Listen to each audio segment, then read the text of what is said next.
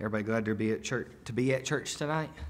Amen. Amen. We'll go ahead and get started this evening. We've got much to be in prayer for this evening. Remember Miss Nancy Linscomb's family. Her uncle passed away this morning. Is that correct? This afternoon. So remember him in prayer. How's Elka?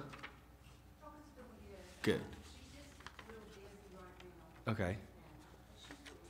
All right, good. So keep her in your prayers. Remember Apple Campbell in prayers tonight. Remember Tom in our prayers for tomorrow. He's having a surgery tomorrow, so remember him. Anything else this evening? If not, I'll ask Brother Mike Riddle to open us up in prayer.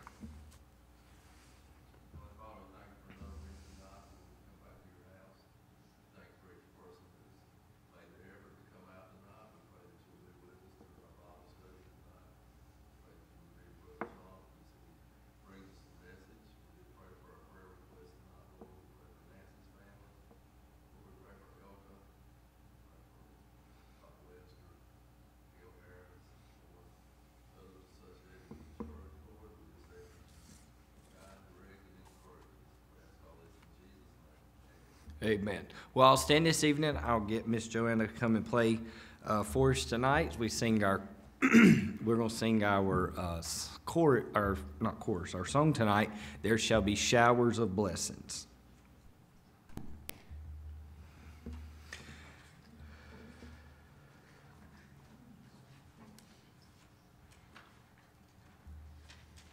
Sorry.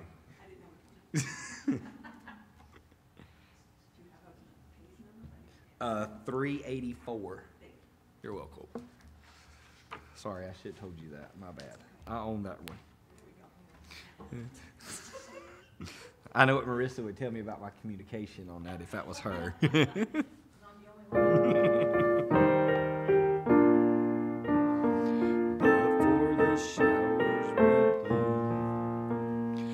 There shall be showers of blessings.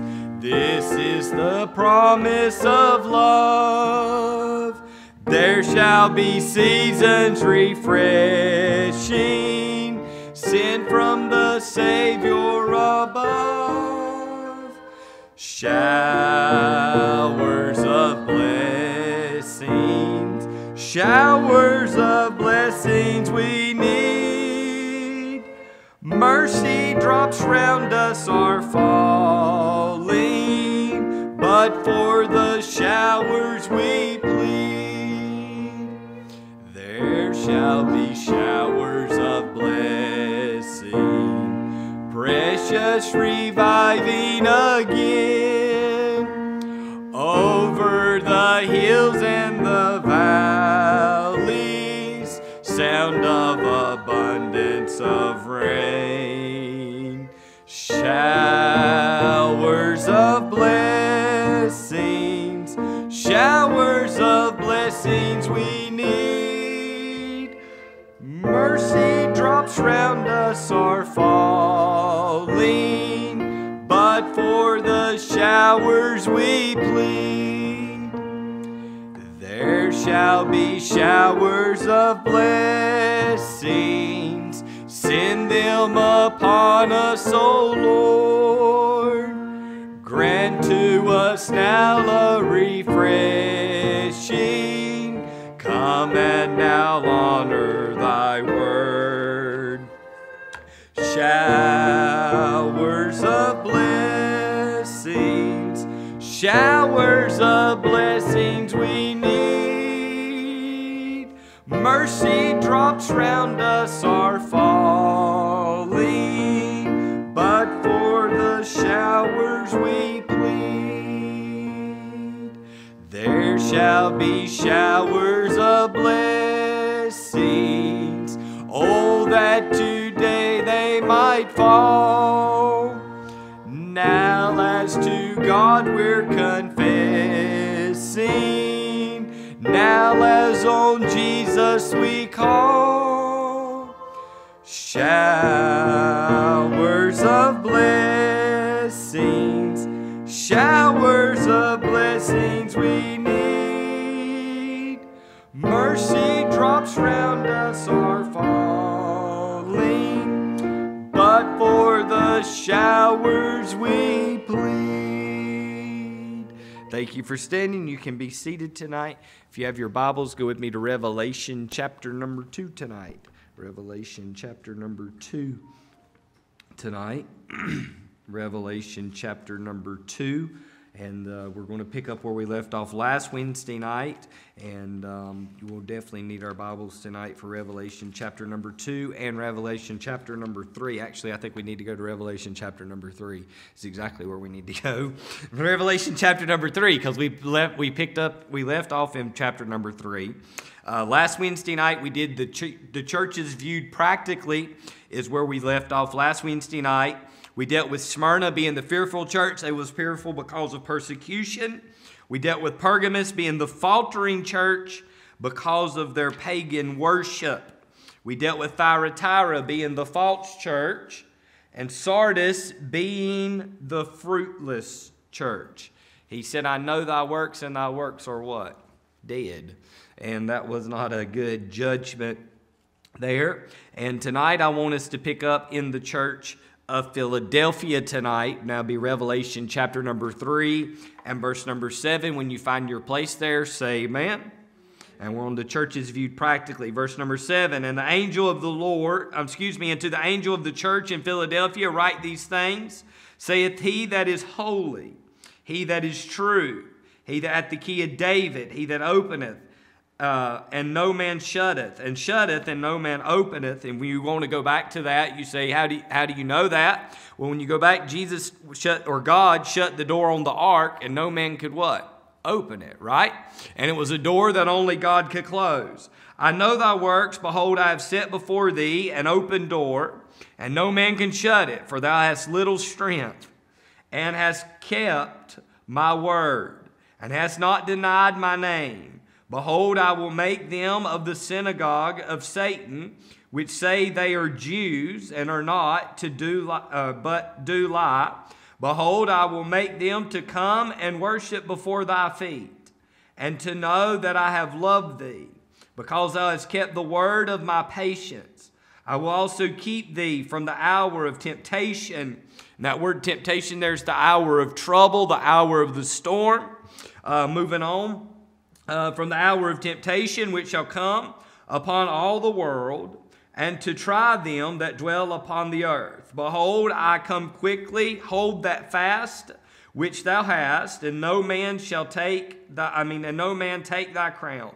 Him that overcometh will I make a pillar in the temple of my God, and he shall go no more out, and I will write upon him the name of my God, and the name of the city of my God, which is New Jerusalem, which cometh down out of heaven from my God, and I will write upon him my new name. He that hath an ear, let him hear what the Spirit saith to the churches. When we get here tonight, we see the fruitless church, but the Bible here about the church of Philadelphia, if you had to write an F word for them, it would be the feeble church. The Bible says in verse number 8, I know thy works, behold, I have set before thee an open door, and no man can shut it, for thou hast a little strength. And when we think about that tonight, I think about Philadelphia being a feeble church.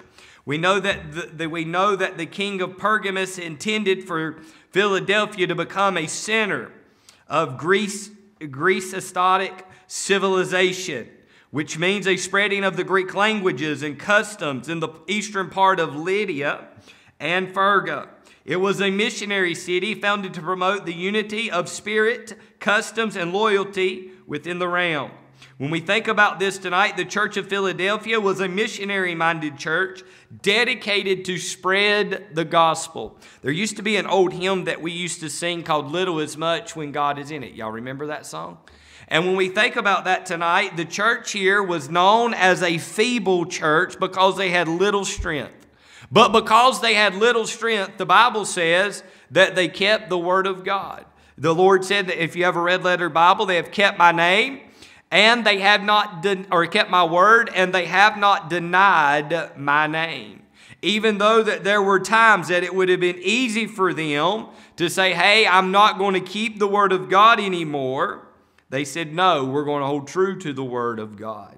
Even though that it would have been easy to deny the name of God, they said, no, I'm going to hold true to that name that is a name above all names.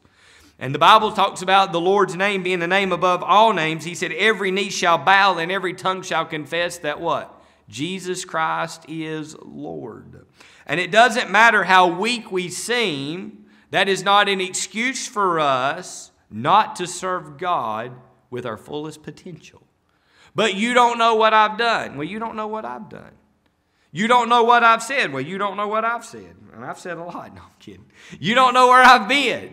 That's not excuses on why you should not be able to serve God. I love people. Moses made an excuse. Moses said, Lord, I cannot serve you because I cannot speak. And God gave him Aaron, and Moses never learned to shut up.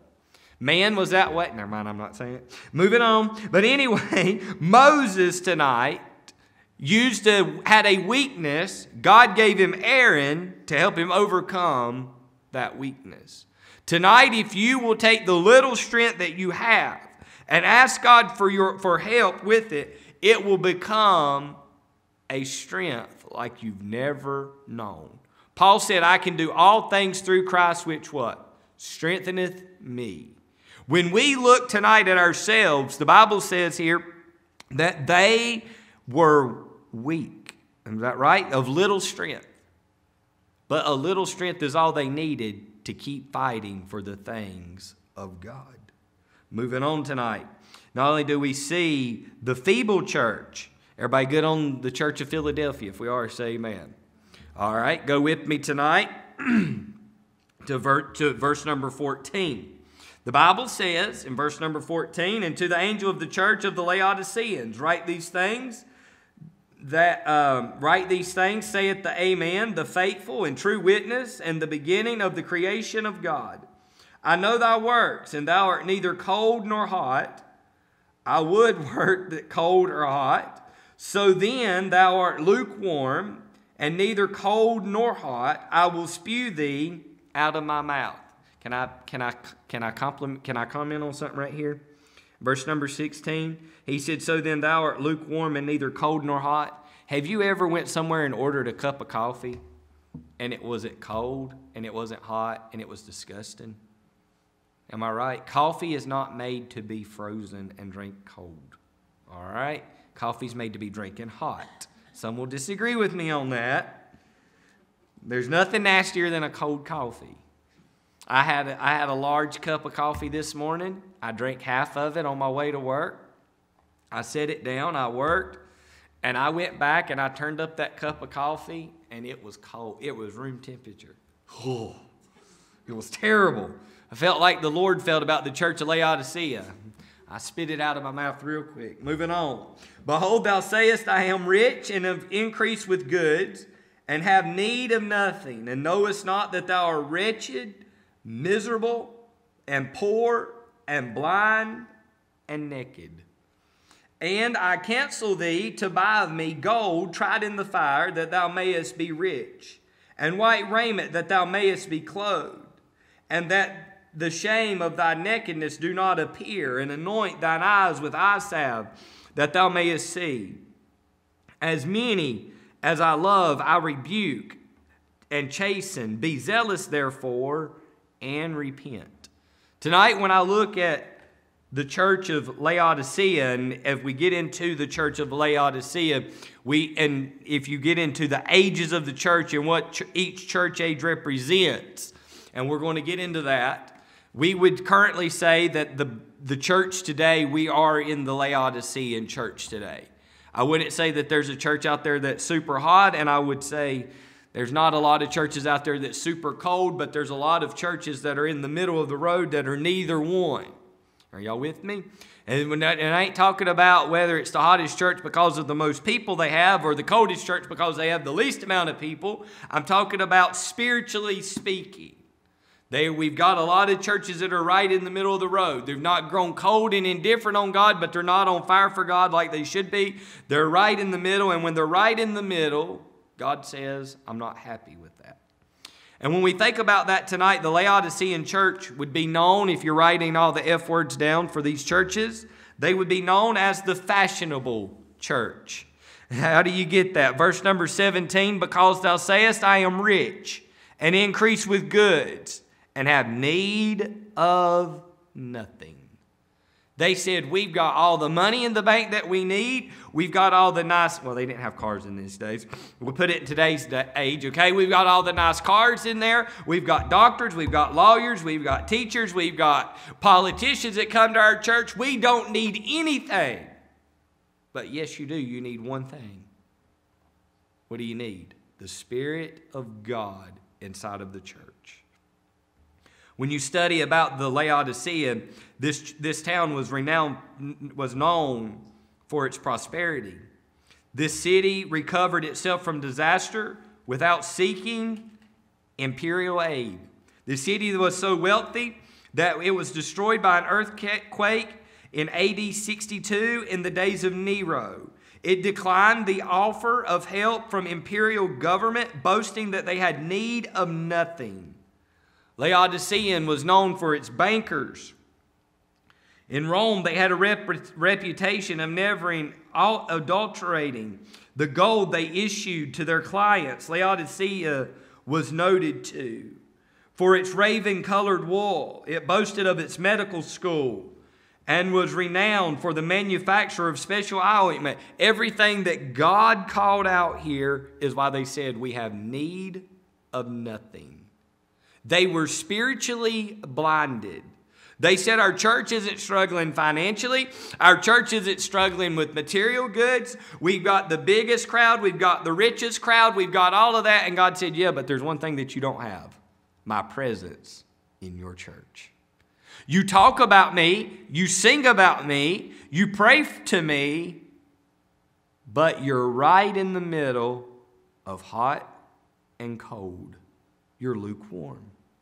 Jesus said, I counsel thee. In other words, I want to take and I want to give you some advice. When we go to a counselor, we go to the counselor for what? Advice, right? Now, some people listen to it, some people don't listen to it. And that's up to you. But these people were boasting about everything. And the Lord said, listen, I want to counsel you. I want you to go and I want you to buy the gold that's been tried in the fire. Now, preacher, what's so important about gold being tried in the fire? Gold that has been tried in the fire is the purest gold that you can buy. Am I right? It may not be the prettiest at the time, because when it's tried in the fire, the impurities come out, any defects come out, right? But at the end of it, at the end of the day, it's pure. He said that thou mayest be rich. He said, I want you to get clothed in the white raiment, that thou mayest be ashamed of thy nakedness. When I think about that tonight, there are people out here that are spiritually naked. When you think about that, you say, preacher, what do you mean about that? The Bible tells us to put on the whole armor of God that we may be able to withstand the what? Wiles of the devil. But there are people tonight who have refused to put on the armor that would protect them from the wiles of the devil. The Bible says, for we wrestle not against flesh and blood, but against principalities and powers. When we think about that tonight, we don't need to be, if I told you we was going to war tonight, all right? And I said, I've got a stack of bulletproof vests, I've got helmets, I've got everything that you need to go to war. I've got shields up here that are bulletproof. You can get behind it and you can live. What would you do? Would you walk out there without any of that and risk it? Or would you come up here and get suited up and then go out? I think all of us would suit up and go out, right? Spiritually speaking tonight, there's a lot of us who says, God, I don't need that armor that you tell me to wear. I can handle this myself. And when you do that, you're boasting spiritually, and the Lord says, you're naked. This was one of my favorite parts of this. He said, and anoint thine eyes with eye salve that thou mayest see. Tonight, when I think about that, the church of Laodicea was fashionable. They were naked. They were blind. They could not see their faults and their failures. They said, we've got everything that we need. And the Lord says, no, you need me. Tonight, may we not ever get to a place that we are spiritually blinded that keeps us from seeing who we are, where we are, and what we are. The psalmist wrote, search me, O God, and know my heart. Am I right? Tonight, there's a lot of us need to take the eye salve of the Word of God, and we need to say, God, help me to see me how you see me. God, I want to see my faults. I want to see my failures. God, I want to see anything and everything that is wrong with me the way that you see it. Lord, I don't want a stone left unturned. It's easy for me to go out and point fingers and say, you're doing this, you're doing that, you're doing this, you're doing that. When I should be standing in the presence of you saying, God, show me what I am doing wrong, that I may not be blinded. James talks about looking into a looking glass. You know what a looking glass is? A mirror. And when you think about looking into a mirror, what do you see in the mirror? You can think you're the most beautiful person in the world. And then you look in the mirror and you're like, who is that person?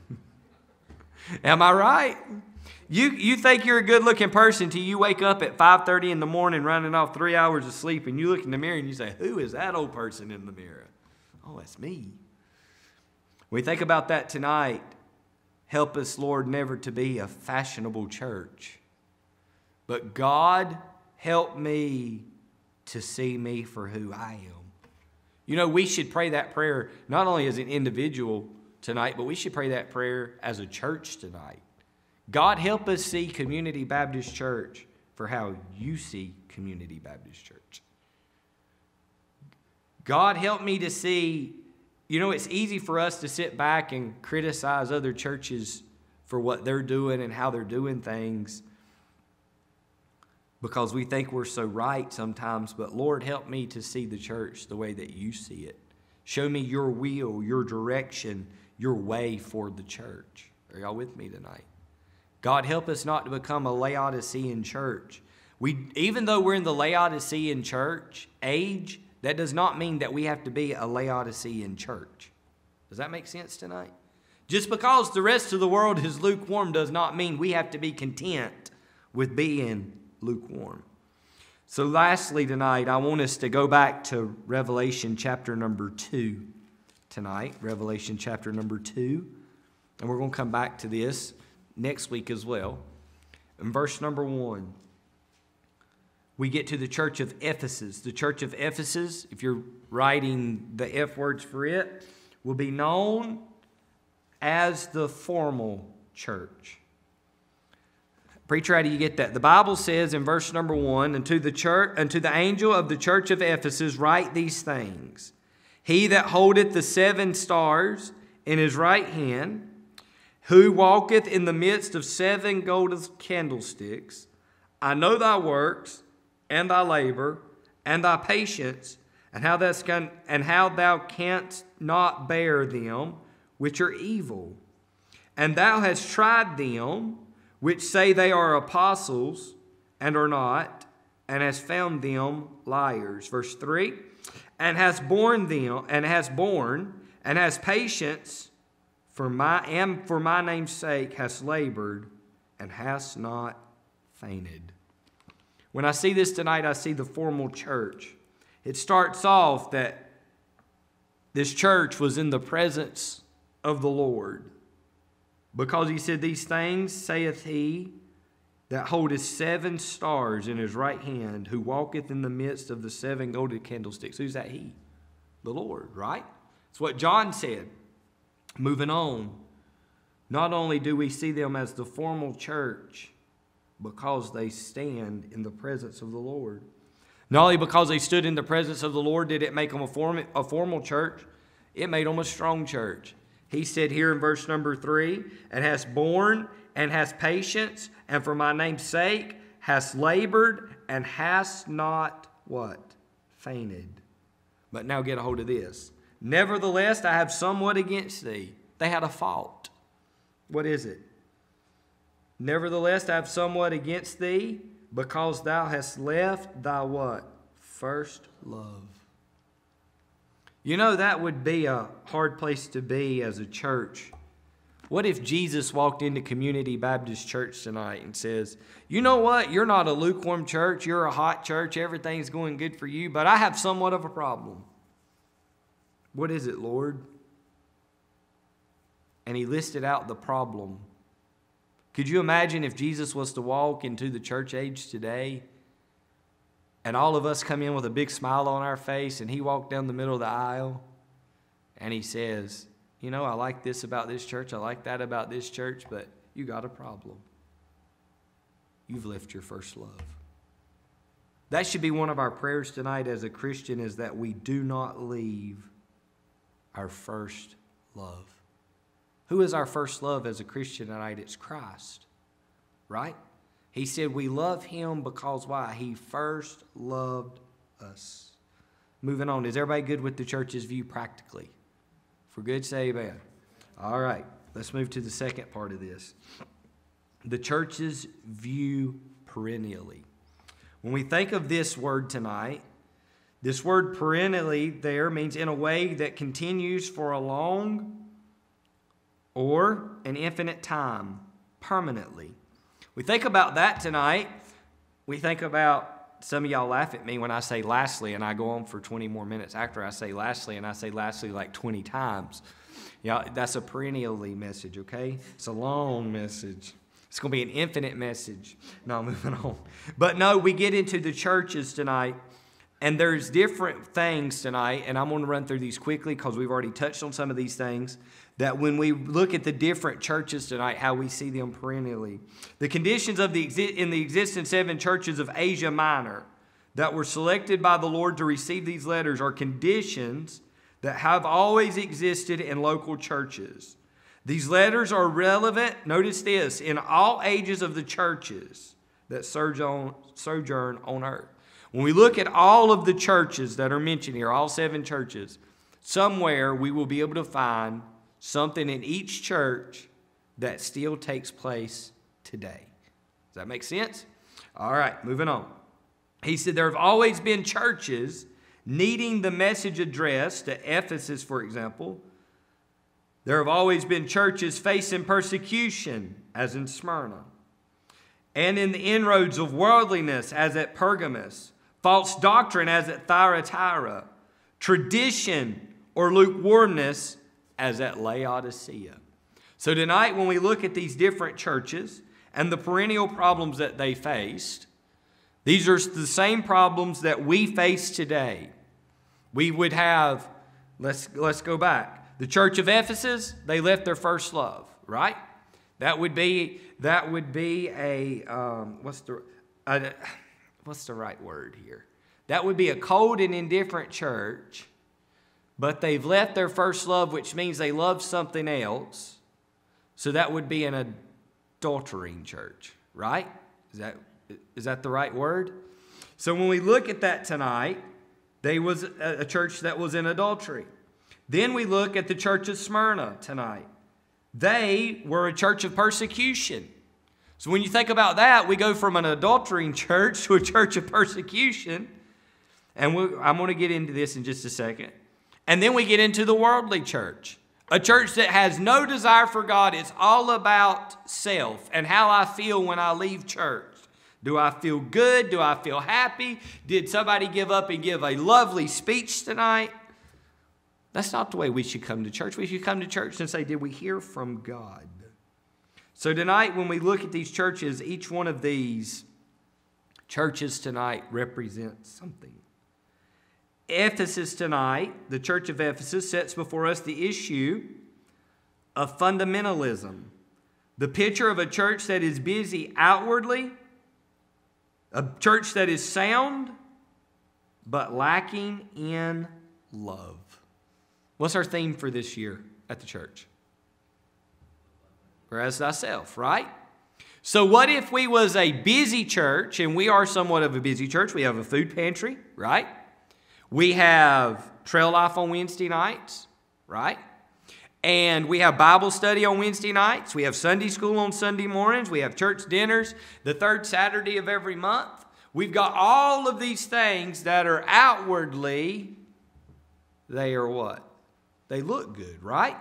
You come in and you talk to us about doctrine, and we have all of our doctrine right. Well, we should. All right? Our doctrine is not man-based, but our doctrine is what? Bible-based, right? So we would be known as a fundamentalist, and I despise that word to some extent, a fundamentalist church. But what if we had all of that right and we didn't show love to our neighbors? What if we had all of that right and we had zero love for Christ? To have all of that other stuff right, but to be lacking in love would be an ultimate fail as a church. Am I right about that? When I think about that tonight, we have a lot of so-called, I got to be careful. I'm going to get myself in a hole. I'll get out of it though. We have a lot of so-called fundamental Baptists, Methodists, Presbyterians, all of that think that all of their doctrine is right. And they think their doctrine is what's going to get them to heaven. And at the end of the day, they do not love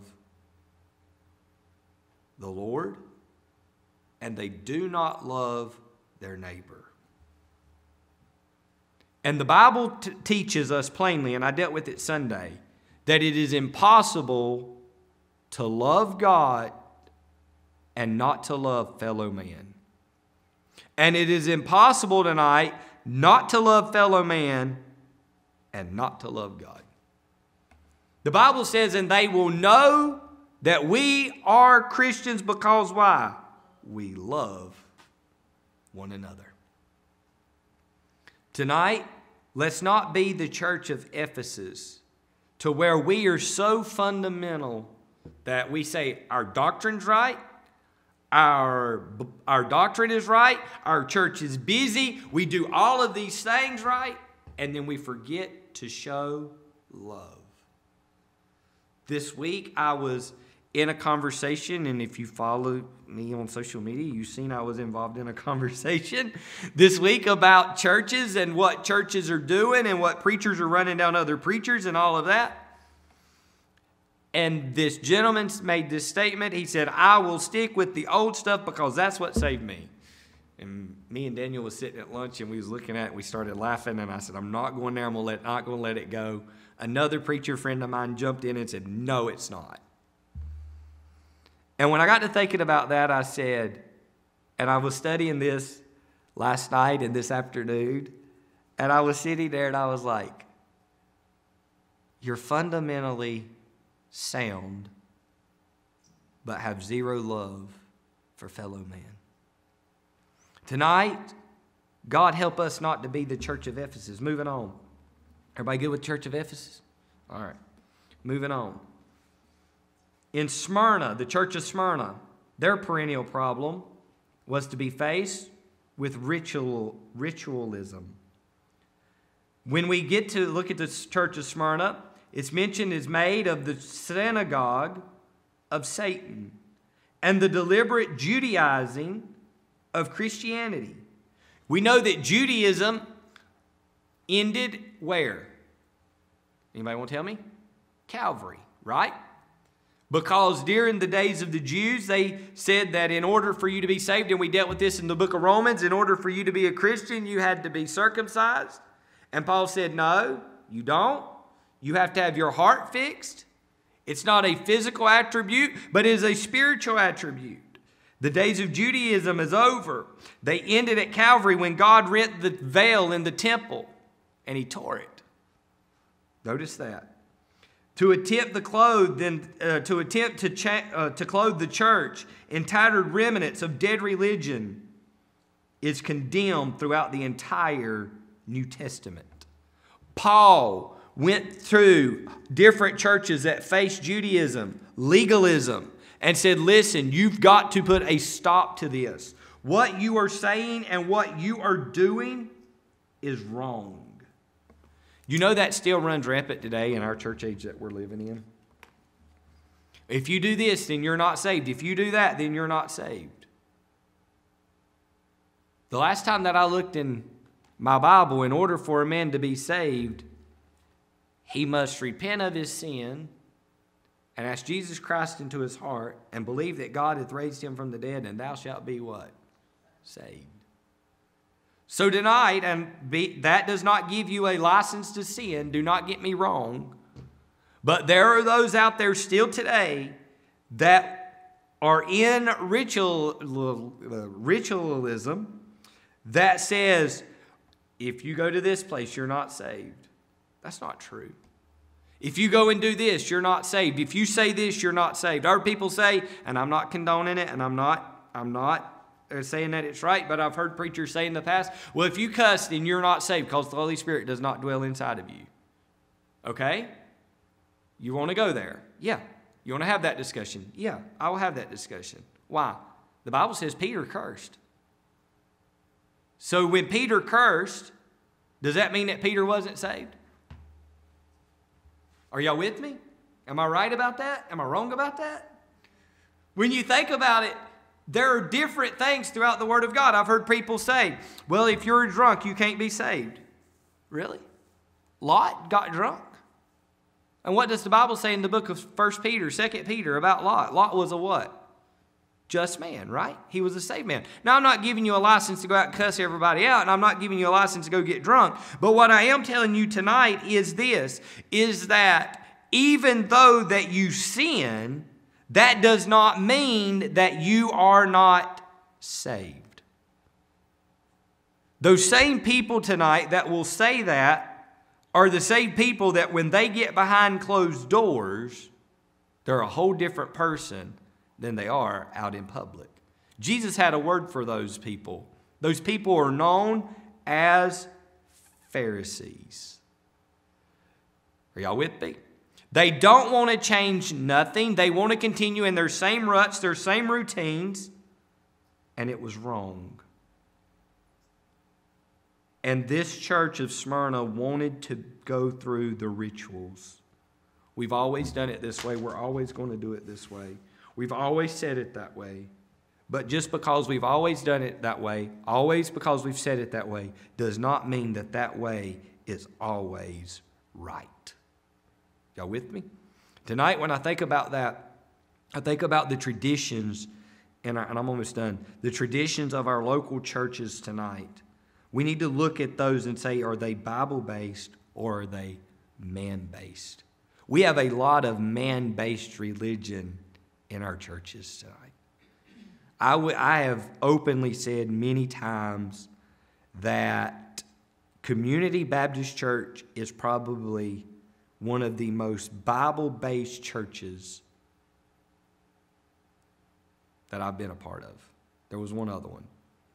And when I think about that tonight, it's because we understand that man's doctrine will kill a church, but the Bible doctrine will allow the church to thrive. And not everyone will agree when you stay with the Bible and you won't get off on the bandwagons and you won't get off on the trails chasing everybody down and saying things that are not saying things that are not true, saying things that are ridiculous, saying things that are far-fetched, and there's no Bible to back it up. Moving on. The church of Pergamos. Everybody good on the church of Ephesus, right? All right. Everybody's good on the church of Smyrna, right? All right. The church of Pergamos. The church of Pergamos is clericalism. They set up a separate case of the church to those who officiate in matters religiously. This seems to be the root of Nicolaitanism, that which is the deed, that which was called a deed in the letter to Ephesus and accepted doctrine at Pergamos. So what we would say here is that the church of Pergamos wrote the laws, if I understand this correctly and if I've studied this correctly, the church of Pergamos wrote the laws and sent them down to other churches and say, this is the way that your church should operate. Does that make sense? They had like the case of and I'll give you an example of that. The Sadducees. What was the job of the Sadducees? To study the law, right? Am I right about that, Mike? I'm on track on that? All right. The Sadducees studied the law. Paul, the Apostle Paul, in his younger days would have been known as a Sadducee. He knew the law inside and out. But just because they knew the law didn't mean that they fully understood the law, and did not mean that they had the ability to write down to the other churches and say, this is the way that you need to run your church. There are people today that if you say you are part of clericalism, they would laugh at you, but let your church do something different than their church, and they will disown you because your church isn't following their same rules and guidelines. That's not the way that God intended for the church to run. The church should run based off of the Bible, not based off of man's rules and man's opinions. Am I right about that? Moving on tonight. The church of Thyatira. We're going to quit right here, all right? The church of Thyatira. They confront the issue of idolatry. Jezebel points us back to the Old Testament, who officially introduced the abomination of Baal worship with its other idolatries, cruelties, and priestcraft into Ahab's kingdom. The prophets of Baal failed when God's people stood. Jezebel had a man killed because he wouldn't give up his vineyard by the name of Naboth. She took the signet of the king's ring, stamped it, and said, he's dead. We get over into the New Testament. We find a lady that is dancing before the king. John the Baptist said something about it. And what happened to John the Baptist? Dead. Done. Tonight, we must be careful, and I'm going to deal with this just a little bit, okay? That we do not get wrapped up in the idolatries of the church age that we live in. Say, preacher, prove it, and I will. In the Bible days, you had the Baal worship. You had the worship of where you passed, what was the name of that god? You would pass the youngin through the fire, and it would kill them. Help me out. Molech, yes. You had the sun goddesses. You had the moon goddesses throughout. Today, we have idolism and idols in the church. Prove it. I will. Y'all ready? You ain't going to get me in trouble, am I? The idolism of having Baptist on our name in our churches. I had a conversation with somebody a few weeks ago, and they made this statement to me. They said, only Baptists are going to heaven. I laughed. I said, show me in this Bible where it says that. I said, I will have that conversation with you. I will have great debate with that conversation with you. I said, we will go toe-to-toe in this conversation. And we did. It got heated. You say, did you argue? No, I didn't argue. I used the Bible. I said, Jesus didn't say, I come to seek and save those which are Baptist. Am I right? He said, I come to seek and to save those which are what? Lost. Somebody asked me the other day, I was at a place the other night, and I was sitting down talking to a group of guys, and we was talking about church, and I had some Catholics there. I had a Church of God there, and I was the only Baptist there. And I was poking fun at the Catholics. I shouldn't have been, but they started it. They picked on us Baptists, so I fired back, okay? I held my own. I defended our faith, but no, I'm not making fun of Catholics. But it was all in fun. But anyway, they poked fun at the Baptists, and then the Church of God jumped in there and said, you know what I like about Baptists? I said, what's that? He said, y'all can do anything and not go to hell. And I started laughing. I said, that's because we can't lose our salvation. I said, you serve a weak God. But you know, and that was a joke about all of that. But when I think about that tonight, I think about in our church age that we're in now, that we have made an idol out of the name Baptist. If I took, and I'm not, so don't get upset when I say this, but if somebody rode by the church one day and Baptist was removed from this sign, our church would be known as a liberal church because we're not Baptist. Are y'all with me? If you tell someone my church is a part of the Southern Baptist Association, you automatically, and we was a part of it for a long time, many, many years, you would be known as a liberal church. So they worship not only the Baptist name, but they also worship, and I'm not throwing rocks. I know some's going to watch this and some's going to stone me for this, but that's okay. They worship putting independent, fundamental, premillennial Baptist church on their signs. They worship that they're independent, they worship that they're fundamental, and they worship that they're premillennial. But they have no love. I'll go a step further. They've made idols out of that. They've made idols out of the King James Bible. You talk to them. What Bible do you use? I use the 1611 King James Bible. No, you don't. Say, prove it. I will. Our Bibles is the 1783 or 17, I got to find it right here. It's right here in front of my Bible somewhere. 1783 or 1785 edition of the King James Bible. If you had a 1611 King James Bible tonight, I would guarantee you this. None of us would be in here reading it. Because your I's and your U's and your E's and your A's and all of that's all messed up. All of your verses is in Roman numerals. After you get past 12, I am lost. Okay? I am lost. But no, when we think about that tonight, we must not make an idol. And I appreciate the King James Bible. Don't get me wrong.